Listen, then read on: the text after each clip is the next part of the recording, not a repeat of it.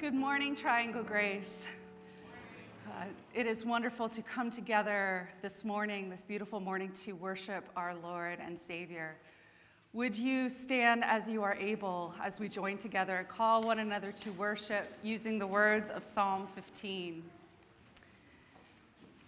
The cords of death entangled me. The torrents of destruction overwhelmed me. The cords of the grave coiled around me. The snares of death confronted me. In my distress, I called to the Lord. I cried to my God for help. From his temple he heard my voice. My cry came before him into his ears. The Lord is my rock, my fortress, and my deliverer. My God is my rock, in whom I take refuge, my shield and the horn of my salvation, my stronghold. The Lord lives. Praise be to my rock. Exalted be God, my Savior. Therefore I will praise you, Lord, among the nations. I will sing the praises of your name.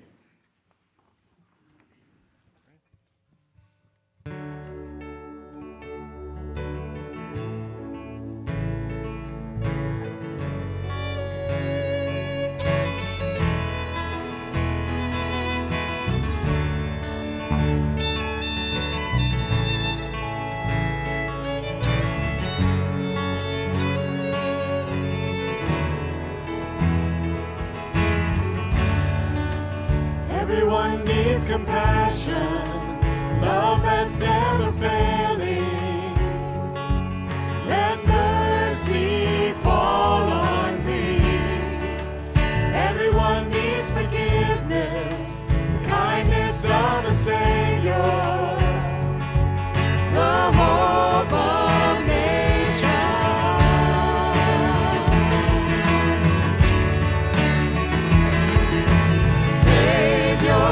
He can move the mountains. My God is mighty to save. He is mighty to save. Forever, author of salvation. He rose and conquered the grave. Jesus conquered the grave.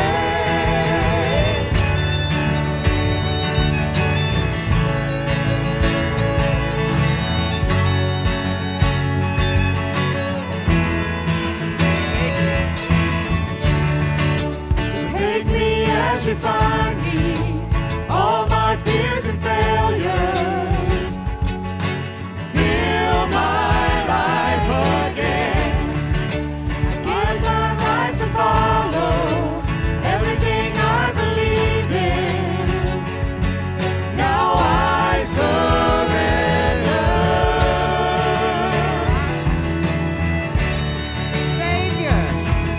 Savior, He can move the mountains. My God is mighty to save. He is mighty to save. Forever, author of salvation. He rose and conquered the grave. Jesus conquered the grave. Shine your light and let the whole world see. We're singing for the glory of the risen King. Jesus, shine your light and let the whole world see. We're singing for the glory of the risen King. Savior, Savior, Savior, He can move the mountains. My God is mighty to save. He is mighty to save. Forever, author of salvation. He rose and conquered the grave. Jesus conquered the grave. Savior, Savior, He can move the mountains. My God is mighty to save. He is mighty to save. Forever, author of salvation.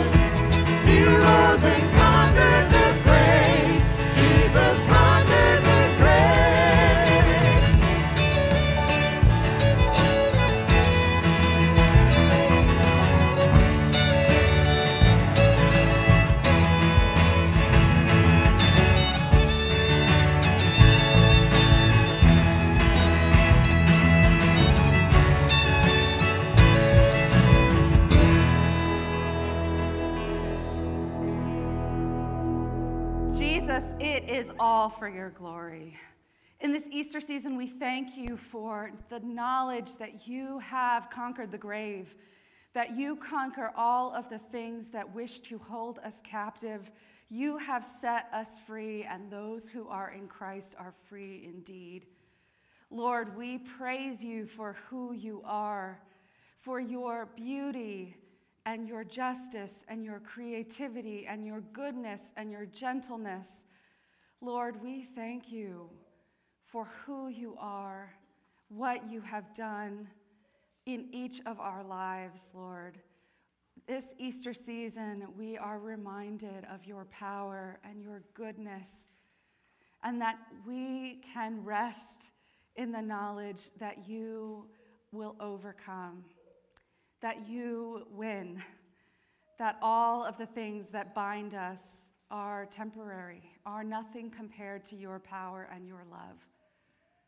Lord, we join together in saying what we believe and affirming what we believe in the words of the Apostles' Creed, saying, I believe in God the Father Almighty, maker of heaven and earth, and in Jesus Christ, his only Son, our Lord, who was conceived by the Holy Spirit, born of the Virgin Mary, suffered under Pontius Pilate, was crucified, dead, and buried.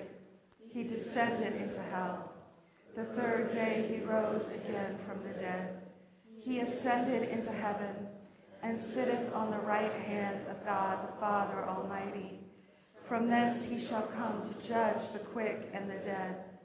I believe in the Holy Spirit, the Holy Catholic Church, the communion of saints, the forgiveness of sins, the resurrection of the body, and the life everlasting.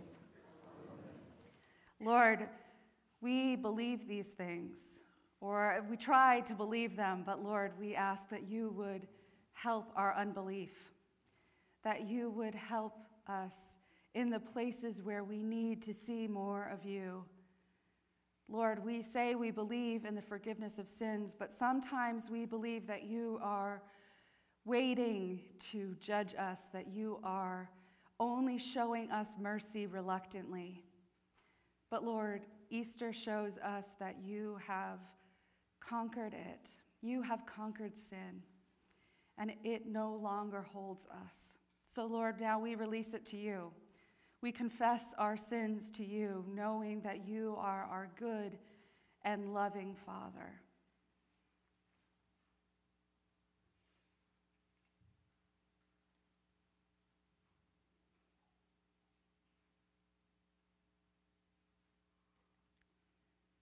Lord, your scripture tells us that if we are in Christ, we are a new creation.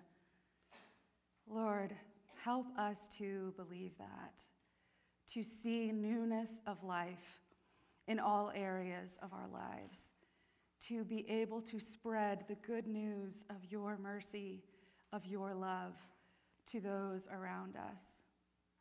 Lord, we thank you for this truth, that you have gone to the cross and that you have left the tomb empty so that we might be set free. In Christ's name we pray these things. Amen. Brothers and sisters, because we have peace with Christ, through Christ, we also have peace with one another. So now let us share signs of that peace.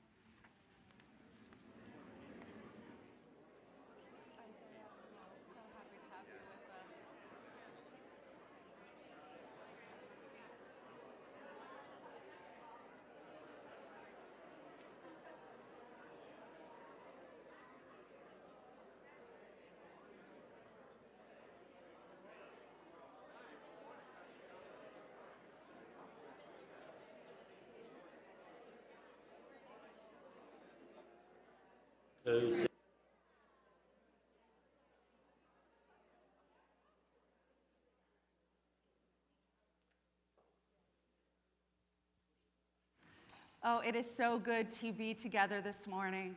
I hope you were also able to be together with us last night. We had our Songs of Hope candlelight concert, which explains our backdrop today. And we want to thank, as they head out, Hanukkah and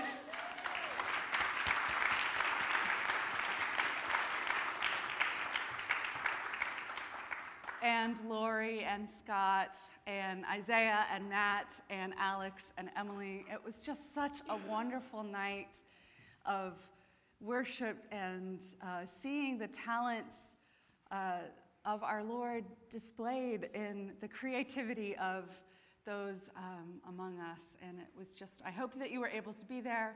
If you were not, we missed you, but we're just so grateful that you were able to come. Just a few announcements about things that are going on in the life of our church. As you can see, if you look through your bulletin, there are many things. One of them is next week we are celebrating Nancy Holton's 30 years of faithful ministry to TGC. And we really want her to feel the love that we have for her. So if you can send cards to the office, you can send videos to the office. If you want to give monetary gifts, those can also go to the office. But there will be a celebration next week after the service. The bird is thrilled, just cannot wait. So we would really just love to smother Nancy with love next week. So please be a part of that in whatever way you feel led. We also want, this morning we re-began some classes, Sunday classes, and started a new one. The John class that Richard Draffin teaches and the fellowshipping class that is studying the Sermon on the Mount restarted, and you are welcome to join either of those. They are wonderful classes. Also, Gary Kreitz began a class about those times in our lives when God is silent or seems to be silent, which I know I have gone through and we all have gone through, might be going through right now. So those are all wonderful opportunities to learn together, to get to know one another, and so you are welcome and invited to join in any of those opportunities. Also, I just wanted to highlight that in a few weeks, the Clubs musical is happening. That is on the 28th, and we will be having a spaghetti dinner beforehand to help raise money for our upcoming Costa Rica mission trip. So you really want to come to that. You don't want to miss either one. And speaking of the Costa Rica trip, I want to invite forward Pastor Jeff and Bob Bradley. Thank you, Molly. So, Bob, come on forward. It's a joy of ours to be able to share with you about Costa Rica. And I'm going to invite some of our other leaders and students that are going there. Megan, would you come forward? Jake and Charlotte, thank you.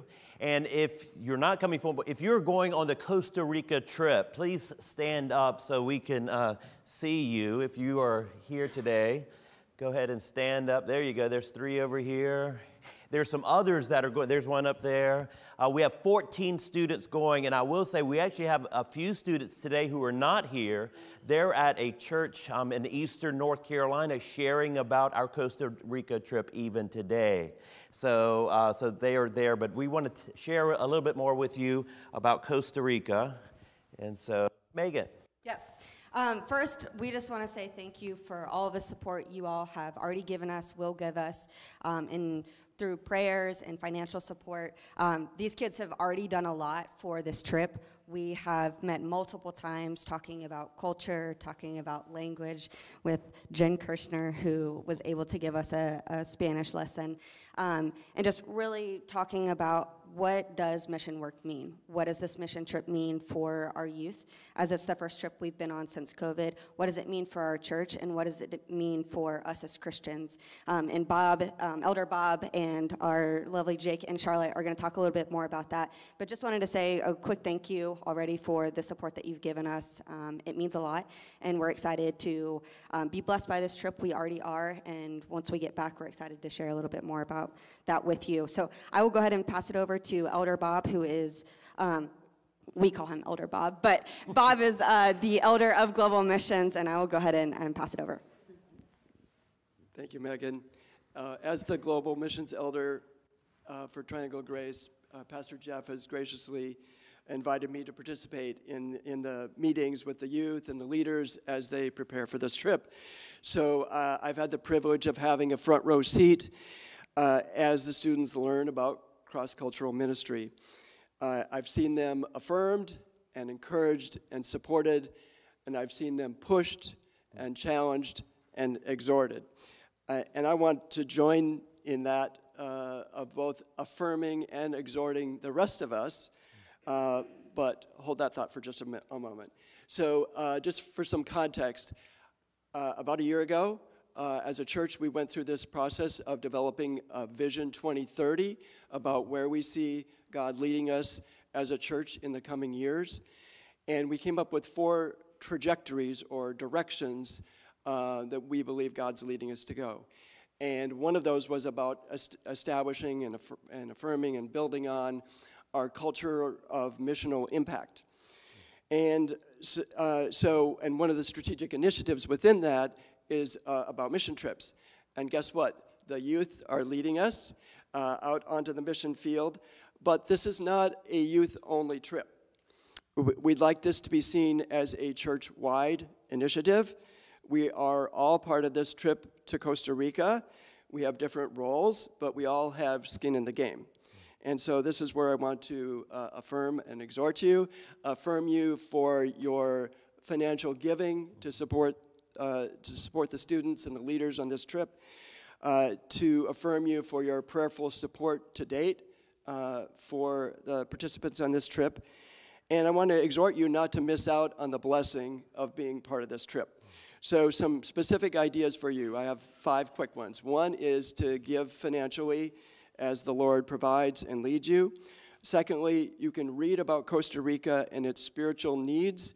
A website, for example, is joshuaproject.net, where you can search on Costa Rica and see that Costa Rica has over 5 million people, 21 identified people groups within the country. You can drill down on any and all of those and learn about their spiritual needs at that site, joshuaproject.net. You can pray for Charlotte and Jake and Megan and Pastor Jeff and the others going on the trip. I encourage you to get to know one or more of the members of the trip, and if you don't know them, any of us are happy to introduce you to them. Many of them have never left the U.S. before, and so it's a unique and exciting opportunity. You can ask them what they're excited about, what they're nervous about. You can ask them specifically how you can be praying for them. And finally, you can pray for the Costa Ricans that they will be partnering in ministry with.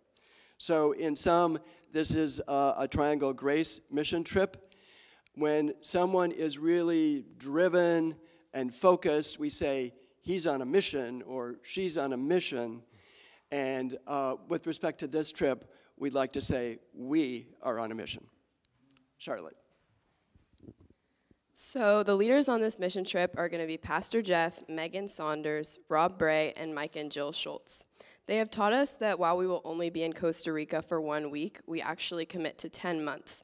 And this includes having fundraisers and vision meetings about every 3 weeks. After the trip, we will host 2 more times where we will thank you all for joining us, show you our pictures, and tell stories of the mission trip. We know that many of you have already received our letters asking for prayers and for you to partner with us financially. We want to thank you for all of your generous donations and prayers. We see that you are joining us not only for the week, but also for the months leading up to the trip, and we are very excited to share our stories with you when we return. Yes, we really appreciate all the prayers and financial support. None of the youth in this group have been on a mission trip before, so it's really exciting for us. And our parents, your prayers are very encouraging, and we'll be setting up a mission prayers team to regularly pray for us and our new friends in Costa Rica. In addition to our letter writing, we'd like you to be our guest at a spaghetti dinner we will host that Pastor Molly talked about for the Kids Club play on April 28th at 6 o'clock. This is an important day for the church because the Kids Club is performing right after, and we can all have fellowship together, eating food, bulking together. So you can come get a good meal and donate to our mission trip. Anything you want to add? Okay, great job. Thank you all, and we thank you all. You have either already received or will receive more information in the e-news and the QR code, so that you can learn more about our trip there, donate more there as well. We had to raise about how much together? 43,000. I think we got about 10 more to go, or 12 or something like that. But thank you for your support. Thank you all. Now, this time we'd like to invite the children of the church to come forward, please, with Pastor Chris. Thank you. Good job. Thank you. Thanks.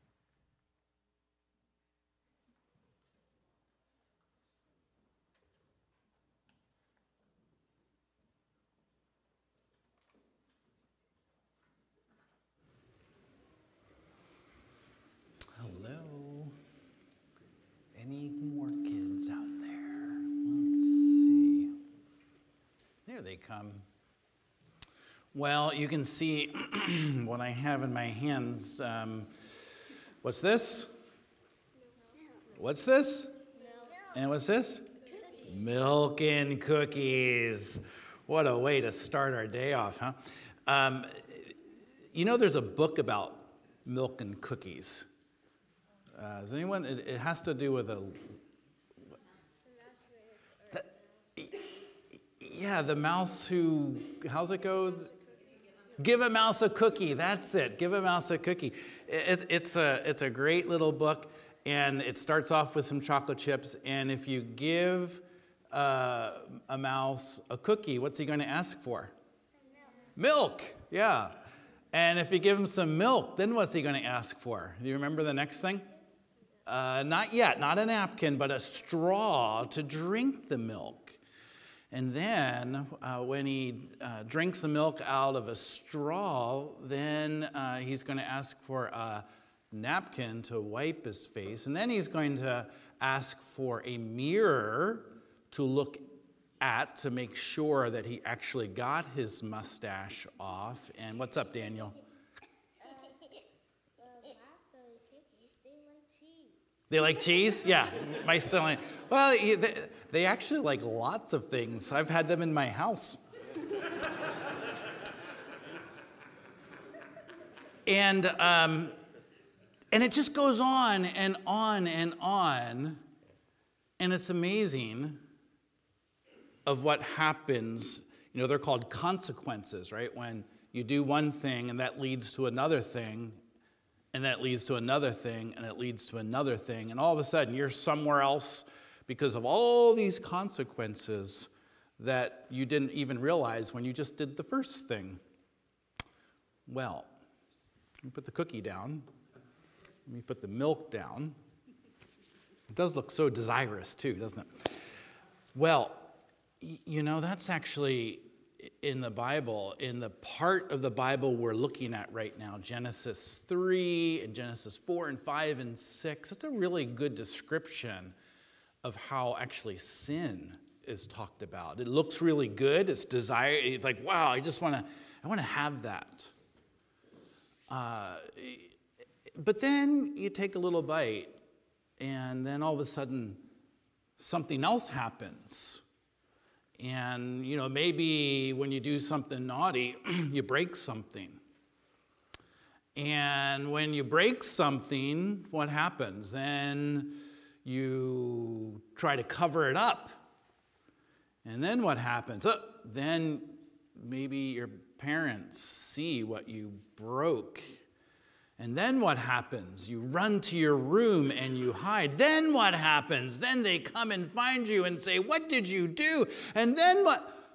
It's just consequence after consequence after consequence. And it all started with a yummy cookie, or, well, yummy, something that looked yummy and good to do. Well, we're going to talk about that in Big Church, but I want you to just remember that a little bit too, that, you know, sometimes the things that we know we shouldn't do, if we do it, there's going to be consequences, and it often leads to disaster. So maybe it's better not to start that line of consequences to get to that point. Just say no. to the first thing, and then you never get there. So think about that. Let's pray. Lord, we pray that you'd help us to say no to things that end up causing bigger problems in our lives. And we ask that you would forgive us when they do and help us to be able to start all over again, and maybe next time to say no. Lord, thank you for your love and that you walk beside us even when we're naughty. And we pray these things in Jesus' name. Amen. Feel free to go back with your mom and dad, continue worship here, or you can head out to kids' church. We'll see you later. And as they do, let's sing together, Prepare Our Hearts. Lori? Spirit of the living God, fall fresh on me. Spirit of the living God, fall fresh on me. Melt me, mold me, fill me, use me. Spirit of the living God, fall fresh on me. Amen. It was a great night last night. That's why the candles are still here. We'll take those down. But I'm so glad those were able to join us. Lori and Scott, thanks again for your leadership. I did want to point out also Alpha starts on Thursday. If you're interested in exploring Christian faith, questions about faith that might be on your heart or mind, join Joe and others for just a really lively, safe, and important discussion about life through that Alpha program. You can find more information about that in the bulletin. So you saw Isaiah, my son's with us, and I thought I would bring this and show you that this is one of the blankets. I think we were trying to debate whether this was Isaiah's blanket when he was a baby, or if this was Amanda's, but Isaiah had one that was just like it, if it was, because they both had one that had this back on it. You can see it's Noah's Ark. It's hard to see, but all those little basket-looking things are actually Noah's Ark, and there's a picture of Noah's Ark here, and when the place where Isaiah and Amanda shared a bedroom and apartment when they were 3 and Isaiah was born, Laura painted with stencil Noah's Ark all the way around that. And later on, we bought them Noah's Ark Playmobil. If you know what Playmobil are, those little characters, and had this wonderful, filled with animals. And later on, Josiah got to be an animal in Noah's Ark with a children's cantata like we do here. There was one we had done back at my previous church, focused on Noah's Ark. And that's what we're talking about today, this story, this event about this great flood and Noah. And this is what we most often picture, isn't it? Lovely kind of cartoonish scenes of animals, giraffes sticking their heads out of a window, and they're being cared for and protected by a warm and jolly old man and his wife. And those are the kind of pictures that often come to mind when we consider the story that we are turning to. But when we looked at it this week in our staff meeting, the first thing our children's director, Nancy Holton, said is that there's actually nothing in this text that you feel comfortable sharing with children. It's just not safe. It's not easy. In fact, the tenor of the whole story is just unsettling for those with a tender heart. And so we're going to take a look at what happens in Genesis 6 and Genesis 7, 8, and 9 over the next 3 weeks and consider what unfolds. This week, we're just going to look generally about the event, the flood, and consider some aspects about that. Next week, we'll look at Noah himself and his family and his life and his heart and what unfolds in relationship to him. And then the following week, then what happens after the flood and what unfolds as the flood receded. So let's look at Genesis 6. We're going to read verses 1 to 14, and then also verse 17 I'm going to add at the end. Here's what's written. When man began to multiply on the face of the land, and daughters were born to them, the sons of God saw that the daughters of man were attractive.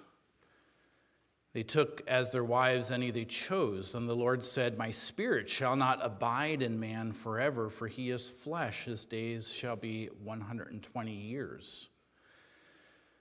The Nephilim were on the earth in those days, and also afterward, when the sons of God came into the daughters of man, and they bore children to them. These were the mighty men who were of old, the men of renown. The Lord saw that the wickedness of man was great in the earth, and that every intention of the thoughts of his heart was only evil continually. And the Lord regretted that he had made man on the earth, and it grieved him to his heart. So the Lord said, I will blot out man, whom I have created from the face of the land, man and animals and creeping things and birds of the heaven, for I am sorry that I have made them. But Noah found favor in the eyes of the Lord. These are the generations of Noah. Noah was a righteous man, blameless in his generation. Noah walked with God. Noah had 3 sons, Shem, Ham, and Japheth. Now the earth was corrupt in God's sight, and the earth was filled with violence. God saw the earth, and behold, it was corrupt, for all flesh had corrupted their way on the earth. God said to Noah, I have determined to make an end of all flesh, for the earth is filled with violence through them. Behold, I will destroy them with the earth. Make yourself an ark of gopher wood. Make rooms in the ark and cover it inside and out with pitch. And then skipping down to 17 says, I am going to bring floodwaters on the earth to destroy all life under the heavens.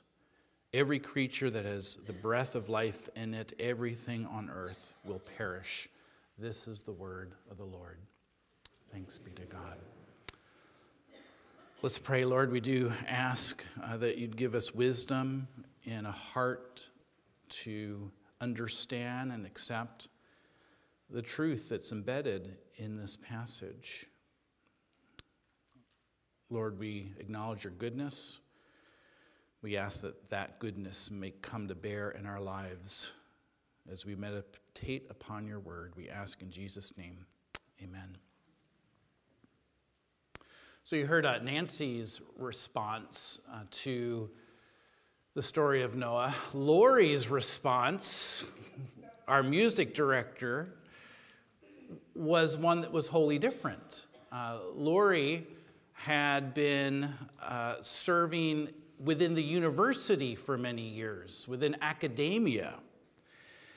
And as we read it on Wednesday, Lori said that, her colleagues within the university they just simply dismiss this story itself, as it undermines the credibility of Scripture, they would assert. She said she sat through classes where this kind of story is absolutely assaulted. It's cast aside as a fanciful myth, underdeveloped thinking of ancient times. And I guess we need to take that into consideration before, can we even, is this just a story with a lesson? Or is this something that actually happened? And if so, what's the implication of that? And can a catastrophic flood like this happen? A flood that would kill all of humanity? Could it happen? And I guess I'd just start by mentioning floods. Do floods happen? And they do. Last September, 19 people died from a single flood in Guatemala. In October, 37 people died from a flood in Brazil. The following month, 21 people died from a single flood in the Dominican Republic. And so like every single month, there's a flood, even in our modern day with the houses, the way we have houses and things like that, where people, a significant amount, die. In our history of modern day record keeping, there have been 70 floods that have killed over 1,000 people. There are 21 floods that have killed 10,000 people or more. 8 of those floods have killed 100,000 people. That's a lot of people. 3 floods have killed over 1 million people. 2 floods have, one which occurred in China in 1887, killed as many as 2 million people. And another flood in 1931 killed as many as 4 million people in China. And we just heard about Costa Rica having 5 million people.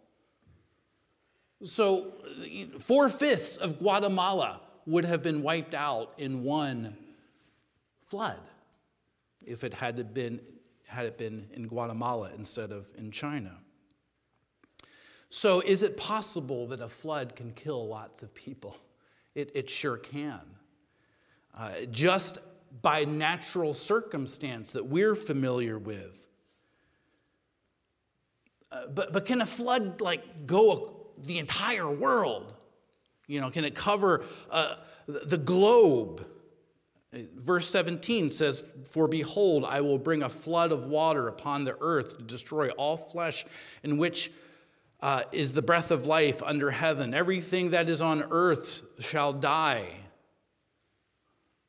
That gets a little bit harder, isn't it? Whole thing. From a scientific perspective, this admittedly presents challenges. And if you were to take rainwater, all the clouds in the air, and just take all the water that's up there and just drop it on the earth, it would raise the sea level by 1 inch. So if you were to melt all the polar ice down, we're worried about that with climate change and things like that people talk about. That melt it all, and now the seas are going to rise 250 feet. It's a lot. Maybe add to that, so you got the inch, you got the 250, add to that all the water in the ground. Now we're getting up to maybe 400 feet across the globe. And that's catastrophic. Goodbye Outer Banks. Louisiana's gone. Florida's gone. We would probably need to move to Greensboro. We're about 400 feet here above sea level. Go to Greensboro, 850, we're safe. You got oceanfront property. It should be. The average elevation of the United States is 2,500 feet. Mount Everest is 29,000 feet in the air. So, you kind of hear this like, oh, could all the water in the world, as we know it right now, cause a worldwide flood? Maybe the earth was different then. Maybe the mountains weren't as high. Maybe there was more water in the world at that point. And, that's all possible. And what's even more possible is that the God who made the heavens and earth and made the waters and the seas could certainly make more water and have that water dissipate if he so pleased by his sovereign power. But I do want to note a significant translation issue that may come to bear on this particular topic. Almost all the Bible translations, they all translate the Hebrew word eris. In this particular context, they translate it as earth.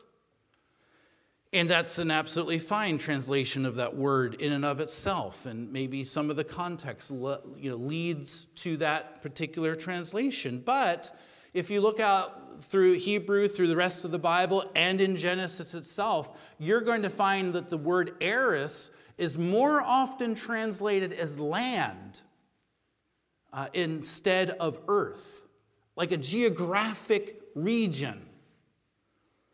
That in Genesis 41, that's how it's translated. Remember, there's a famine. Where is it? In the land.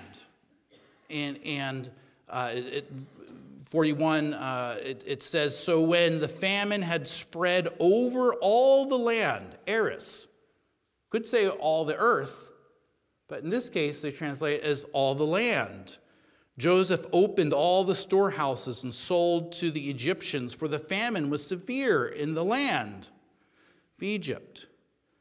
Moreover, all the earth came to Egypt, to Joseph, to buy grain. That now, eris is being translated as earth instead of land. Moreover, all the earth came to Egypt, to Joseph, to buy grain, because the famine was severe over all the earth.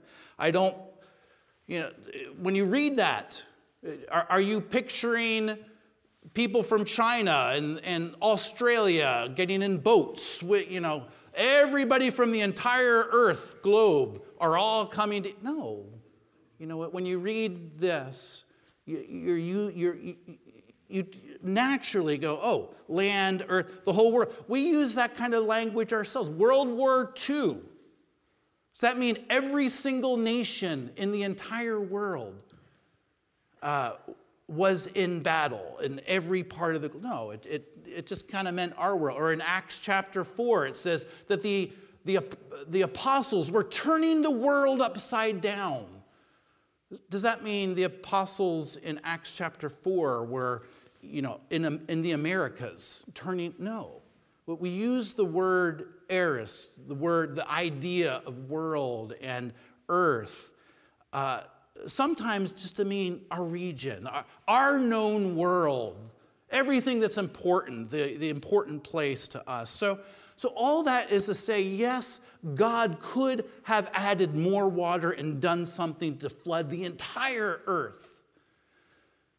But it's a fair translation as well to consider this may be a regional flood, an area that was actually had significant floods happen to it.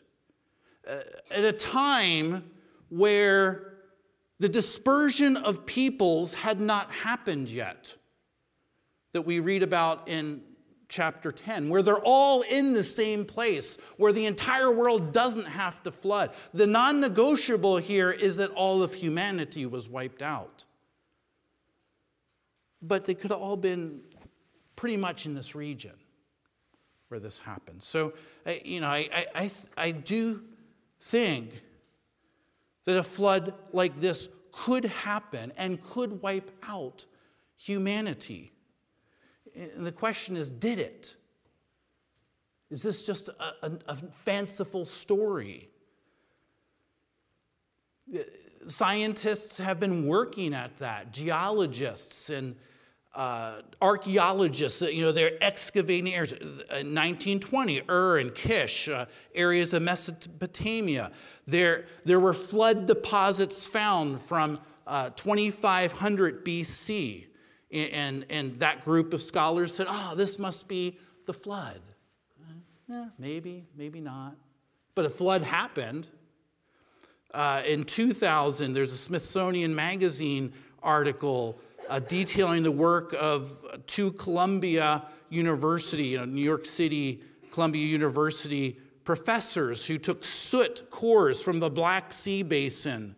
And they found that a catastrophic flood happened where the Mediterranean poured into the Black Sea, turning it from fresh water to salt water, that covered the entire region.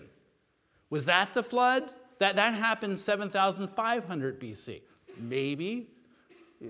The Genesis doesn't give us a date when this flood happened. I actually think it probably happened much longer back. 40, 50,000 before, from the scientific perspective, migration began to happen. It probably happened beyond that period. But all that to say is there's signs of significant floods just from a scientific perspective. Which one it is, who knows? But there's another compelling reason to at least consider that this may have happened, an actual event in history. And it's because there are multiple accounts of the story of a man in a boat and his family who were the only survivors of a flood. It isn't just in the Bible. In fact, there's over 200 chronicled stories of a flood just like this in different nations, people groups, tribes around the world. And the stories maintain this surprising consistency. They're different. Their gods are different. Their outcomes are different. There's fanciful, crazy stuff that happens in different ones of the stories. You can look them up. The Babylonians had the story of Atrahasis. The Sumerians had the story of Gilgamesh. The Aztecs, think about where the Aztecs were. They described their god Titicacahuatl, who warned a man named Note, N-O-T-E, and his wife Nina of a coming flood. And Note and Nina, they hollow out a cypress tree, and the god Titicacahuatl, he seals them inside of this boat. Look it up.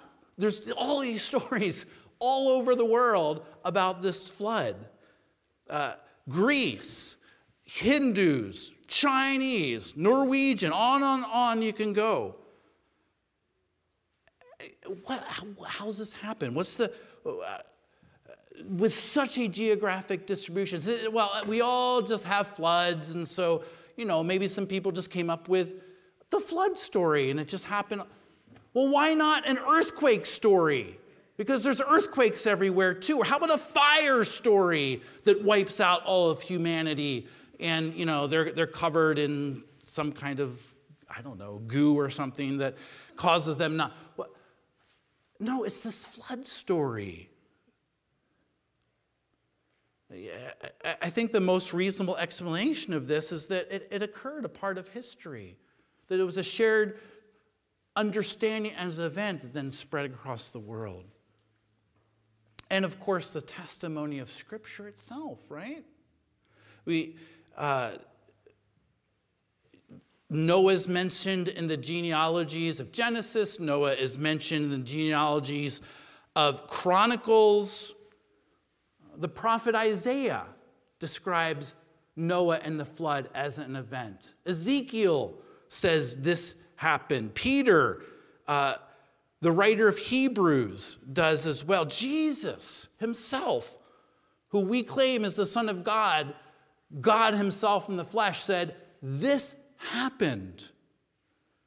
People were eating, drinking, marrying, and being given in marriage up to the day Noah entered the ark. Then the flood came and destroyed them all, Jesus said. And the same thing's going to happen again. Perhaps one other point of authenticity, kind of like what we talked about in the Easter sermon, that, you know what, the people in the days of Noah, they thought, ain't gonna happen. A big giant flood like this is not, Noah, you're nuts. They were just like the academics of our day. No way. And that, you know, that emphasizes the rationale and the reality of, yeah, this is something that is extraordinary and it's hard to believe. But the testimony from around the world of history, and the testimony of Scripture, and the testimony of the Son of God, is this happened. And if this happened, man, we better take to heart why. There's other issues with this passage that, academics and scholars would scoff at. The whole opening verses, about the sons of God, the Nephilim. If you read it, I'm going to send a video out later this week that kind of address some of these issues, but there's issues around angelology, angels. There's Nephilim are understood as giants. What the heck? What giant? What? And so there's all these issues with this passage. How to understand this all. And again, I'm going to address some. We don't have time to address that this morning.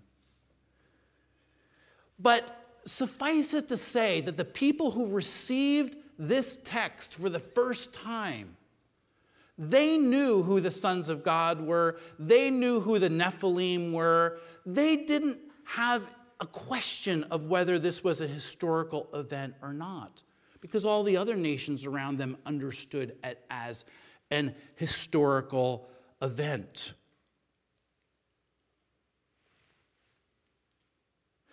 The primary reason this passage was written wasn't to try to prove to us that it happened.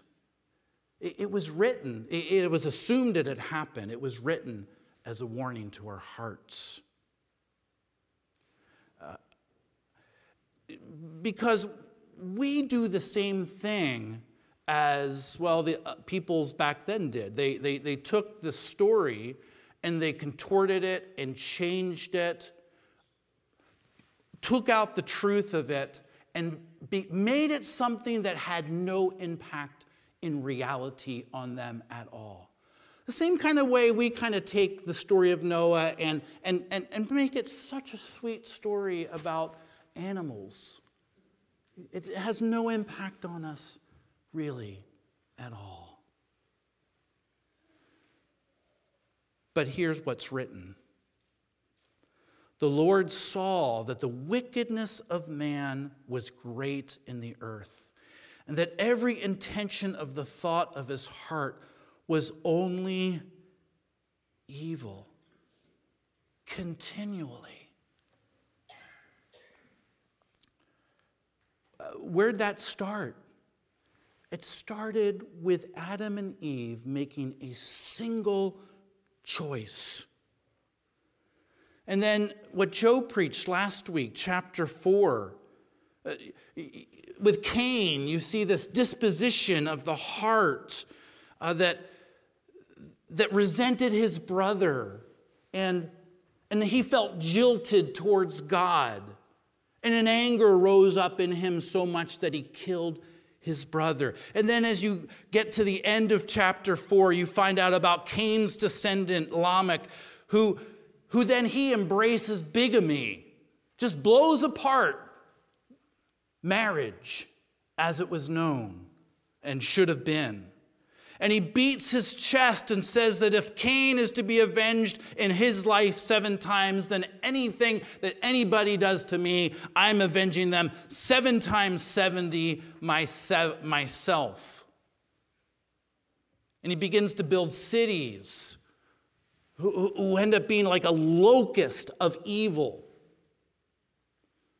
The intensity and growth of violence, you can just, just saturate it. You feel it.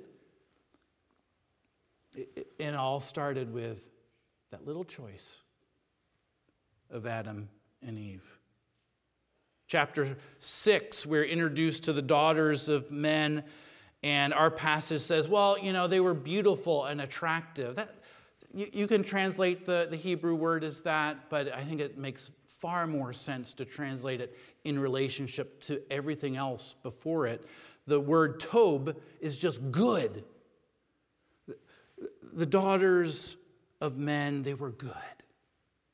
And somehow, some reason, the sons of God, in the way they interacted with their daughter, with the daughters of men, the goodness was stamped out.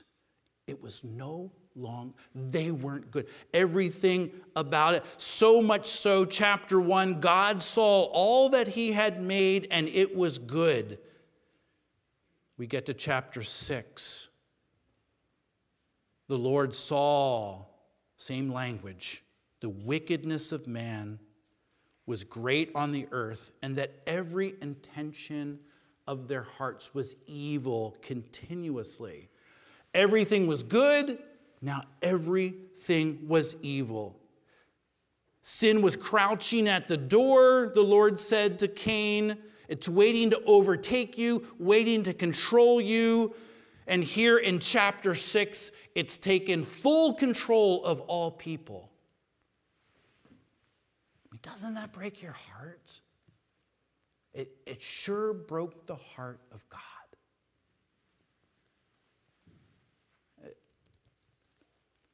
He was grieved. He was troubled in his... That's what sin does to us.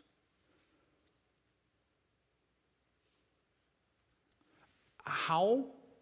By first dismissing truth and not taking it to heart, not believing it. Taking what is true, fact, event, God's very presence, God's reality, God's goodness, and just beginning to toss it aside and looking the other way.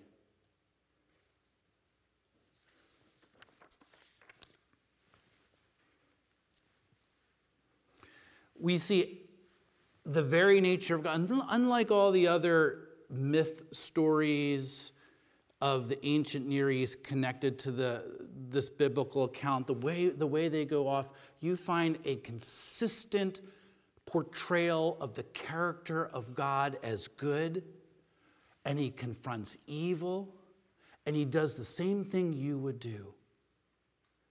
Faced with total evil, he judges it. He brings judgment upon it.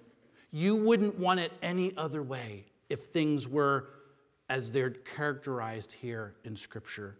God's goodness is upheld, and that which is corrupt faces judgment. And yet, in the midst of it all, there's this one guy, Noah. If you go back to the previous chapter 5, there's this line of people that are described as, well, they called on the name of the Lord. They called on the name of the Lord.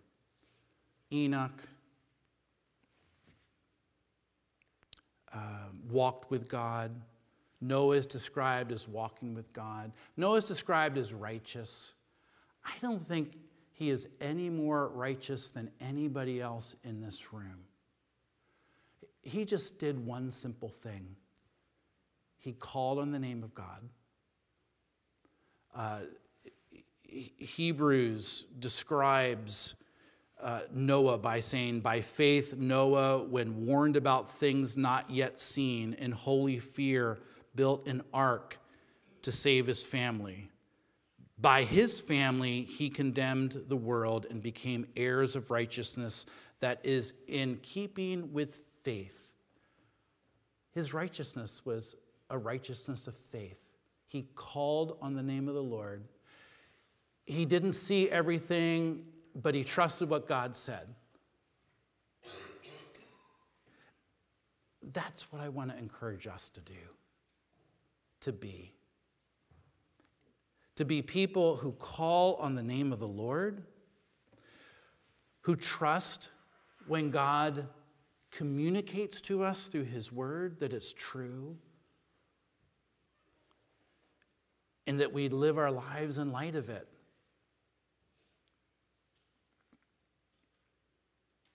May it be so today. Let's pray. Lord, we ask that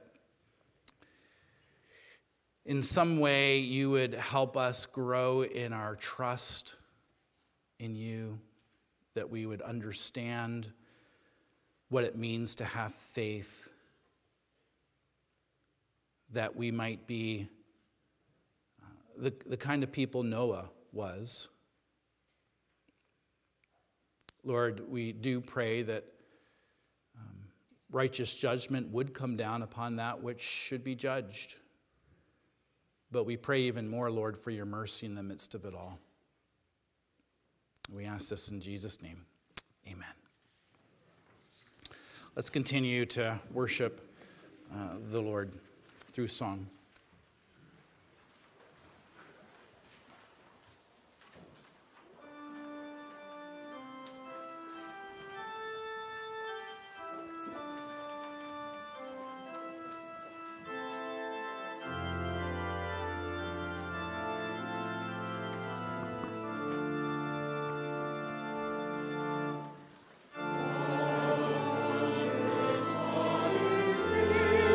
All my soul.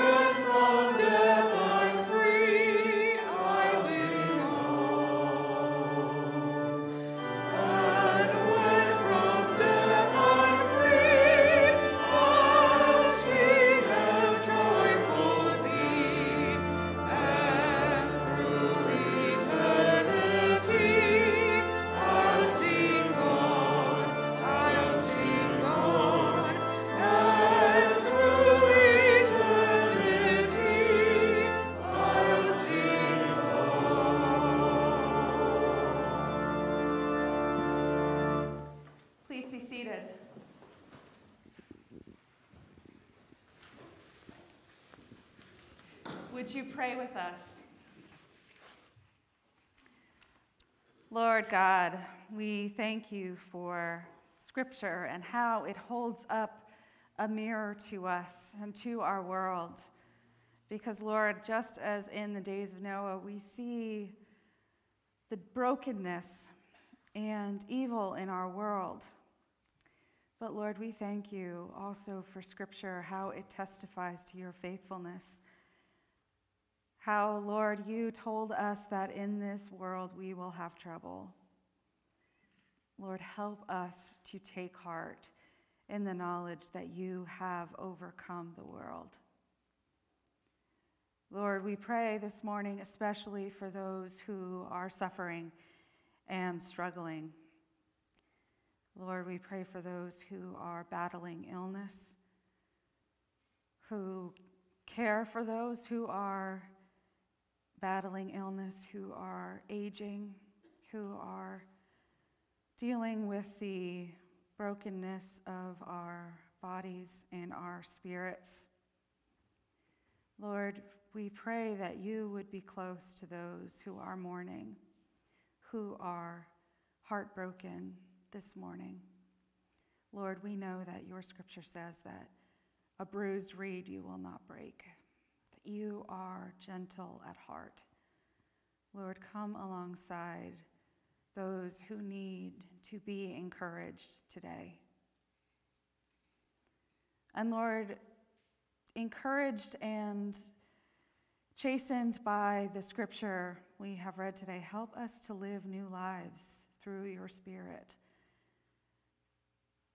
Help us to be a people who are known by our love in the midst of the division and demonization that is happening within our country, within our world. Help us to be people of light and love, those who perpetuate those problems. Lord, help us to be your hands and feet, to be salt and light in our world. And Lord, we do pray especially for, as we hear this Scripture about the world being racked by violence, we pray for those who are suffering because of violence all over the world, but especially in Haiti, in Ukraine, in Israel and Gaza. Lord, we just pray for an end to violence. We pray for those who are in power, officially or unofficially, who are making decisions that affect the lives of people made in your image. Lord, we just pray that they would be overcome with a heart of mercy rather than a spirit of violence, that they would recognize the worth of people who have been touched and whose lives have been ravaged by the violence in these places and in so many others, Lord. We just pray that you, as the Prince of Peace, would overcome all that is standing in the way of peace in our day.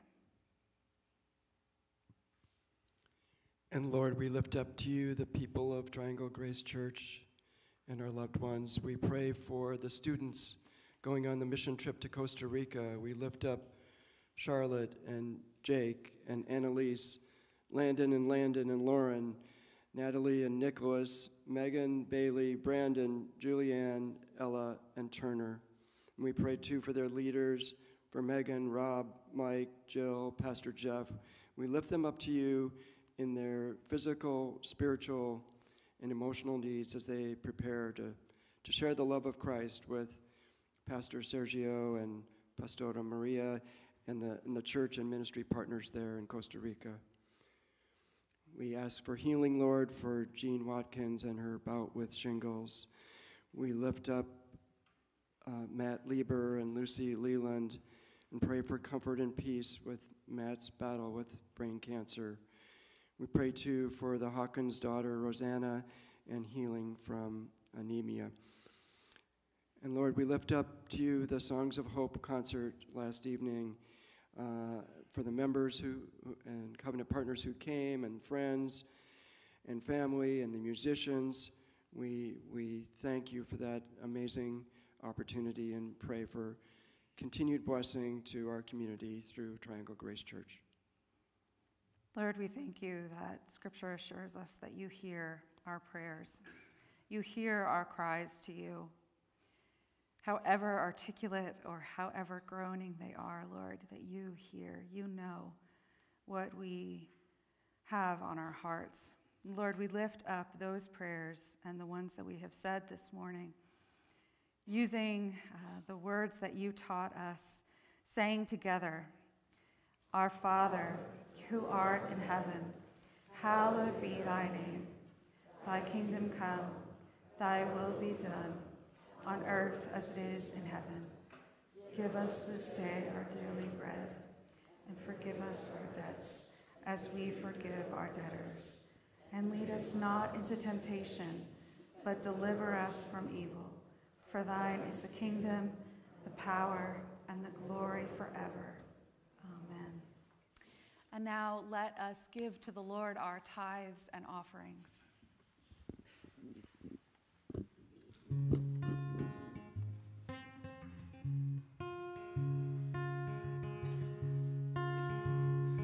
This is my Father's world, and to my listening ears, all nature sings, and round me rings the music of the sphere.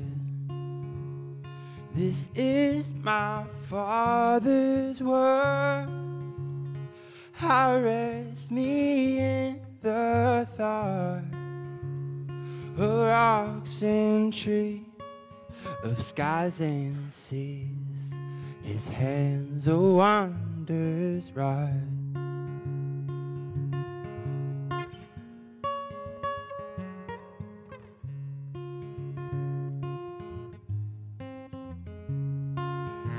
This is my Father's word. The birds their carols raise, the morning light, the lily white, declare the Maker's praise. This is my Father's word. He shines in all that's fair. In the rustling grass I hear him pass. He speaks to me everywhere.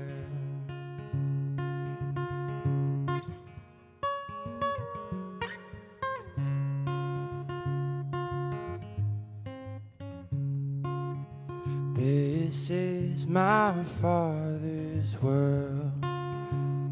Oh, let me never forget that all the wrong seems all so strong. God is a ruler, yeah. This is my Father's word.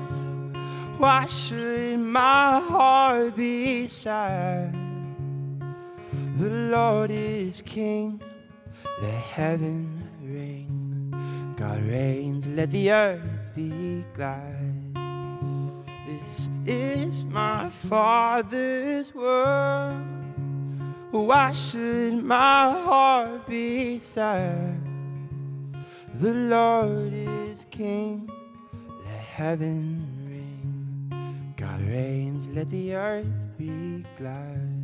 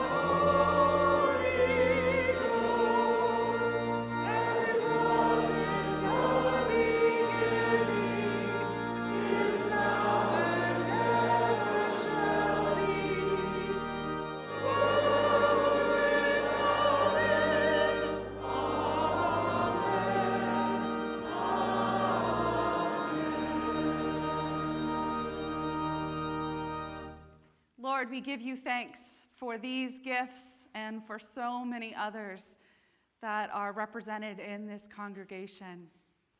Lord, we ask that you would use them and you would use us for your glory in this church, in our community, and throughout the world.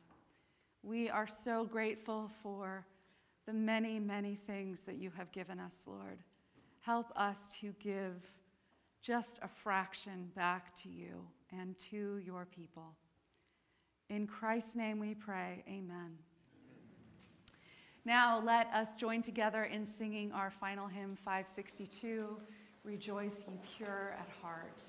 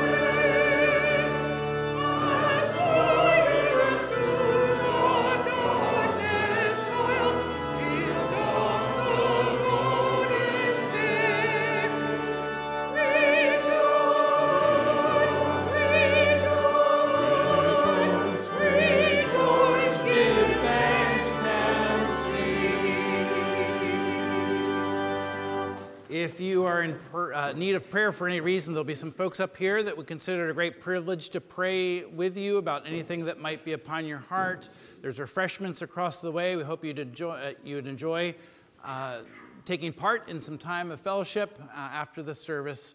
But now receive the benediction. The Lord bless you and keep you. The Lord make his face to shine upon you and be gracious to you. May his face be turned towards you and grant you all of his peace this week. We pray in Jesus' name.